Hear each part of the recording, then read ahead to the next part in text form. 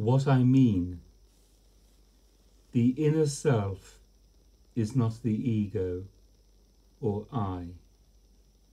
The total body-mind or experiential self is the ego, the I of me and mine, narcissus. And all suffering is egoity or self-possession, the reflexive drama of narcissus. All unhappiness is bondage to the body-mind. I is the psychophysical urge, the complex destiny of repetitions, the eternal sameness of needs and fears, desires and aversions, expansions and withdrawals, entrances and exits, births and deaths. Truth is the condition prior to the adventure of the ego, prior to self-possession, prior to obsessive association with the body-mind. The way of truth is ecstasy, self-transcendence, or transcendence of the experiential body-mind.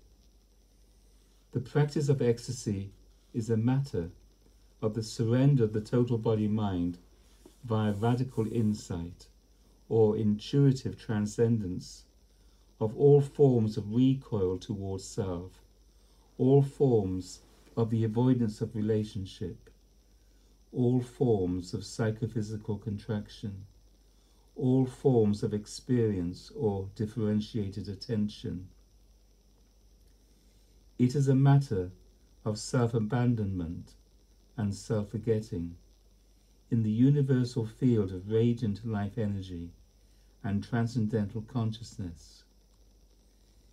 It is acceptance of death to the point of ecstasy, unqualified life, the vanishing of all experiential necessities, all subjective implications, all subject-object urges.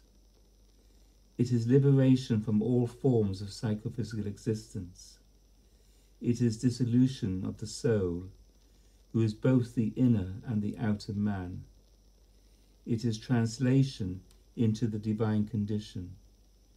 It is to swoon in the transition to the transcendental domain of objectless radiance, beyond all the worlds of the body-mind, whether they are high or low in the scale of cosmic experience.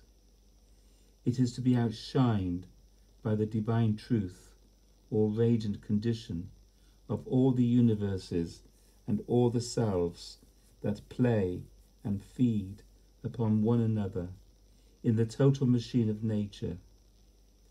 It is to be rescued through perfect identification with God. It is surrender of self-defense. Therefore, it is the surrender of everything that we mean by a lifetime. It is infinite love.